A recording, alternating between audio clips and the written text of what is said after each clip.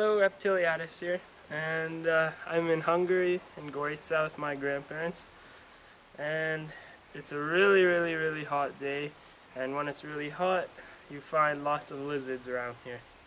I don't exactly remember the scientific name here, but I'll write it down in the video. This is a female of these grass lizards.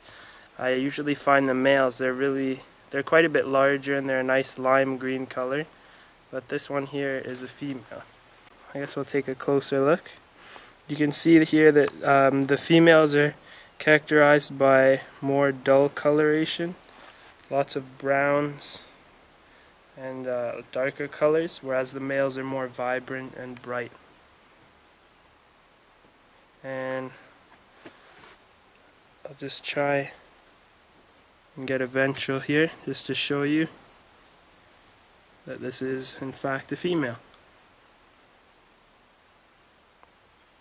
So yeah, and I'm just getting ready to let her go. I have a baby of the same species to show you afterwards, and yeah, thank you. Hey guys, so I had my grandmother filming before, so unfortunately I was unable to get that ventral, so I just wanted to give that to you now. So yeah, there you go. This is a female. You can tell because of the base of the cloaca, you have, you have one large, how do I put this? You have a large bump at the base here, as opposed to two hemipene bulges at the lower base of the tail. And aside from me already being quite familiar with this species, I know that this is the female healthy lizard. Very nice.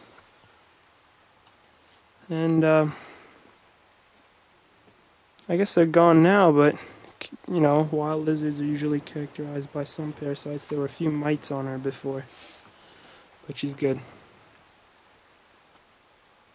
So once again, shh. This is how you hold a lizard in the wild, by the way. You gently, this isn't just me saying this, this is actual like guides that I have at home. You gently hold the animal's body like this, and you're gently resting its thumb over the head to secure it.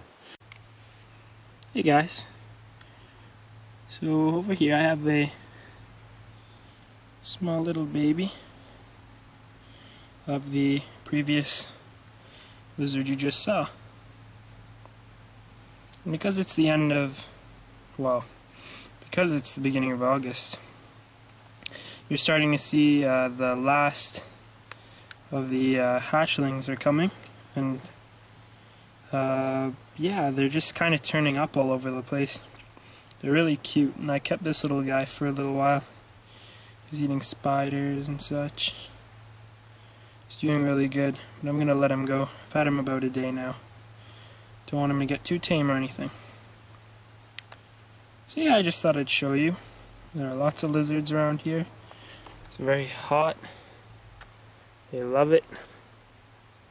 Sometimes there are snakes out basking on the roof there.